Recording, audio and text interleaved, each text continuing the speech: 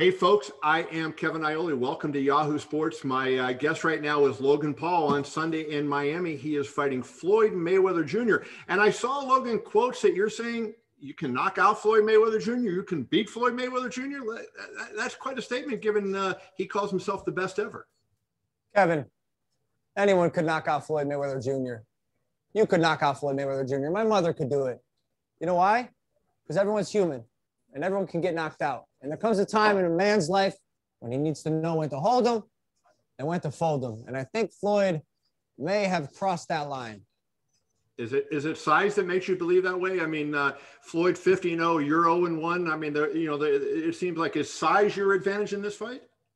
Yeah, I mean, statistics are with me and are also not with me. I totally hear what you're saying. Yeah, obviously my size is an advantage of mine, my youth, my want, my desire to be the greatest ever. Floyd did it, but it's over, champ. Sorry, got your hat. Yeah, your brother Jake stole his hat. So Jake has made a number of mistakes in the past. Is this the biggest one he's made, getting Floyd a little angry and maybe bringing him more into the fight? He won't be sleeping on you now, I would think. No. I mean, look, Floyd wants to kick my ass. Like, I get it, but I want to kick his ass too. So what? So now what? Right. What happens if Floyd hits you with a shot? Because, I can imagine that you haven't been hit by somebody as quick and as accurate a puncher as he is. And a lot of times they say, Logan, the punches that hurt you the most are the ones you don't see. What do you do if you get hit by Floyd?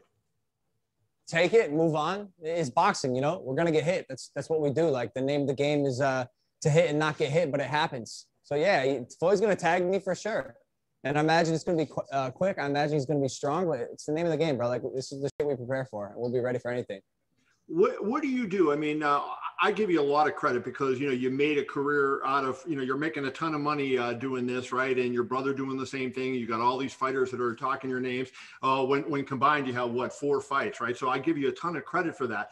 But I wonder, do you feel like you're disrespecting the sport of boxing when most of the time the commissions wouldn't approve a guy who's 0-1 against somebody who's 50-0? Do you feel that's disrespecting the sport and it's hurting other fighters, or do you feel like you're lifting the sport by doing this? None of this is my fault.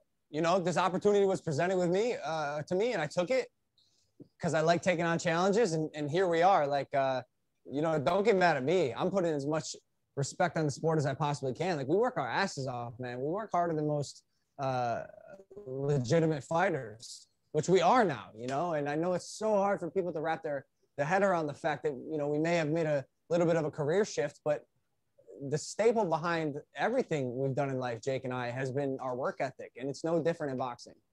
No, God bless you. I love it. I love what you're doing. The only thing I don't like is the fact that you're fighting, like in other words, as I said, the commission would not approve this fight had it been, if you were everything the same, but you weren't a YouTube sensation, but because the money is there, that's why this fight is being approved. And I guess that's my only concern. Why not start at the bottom and work your way up as opposed to in your second pro fight fighting the greatest of all time? Because we started at the bottom. Now we're here. There you go.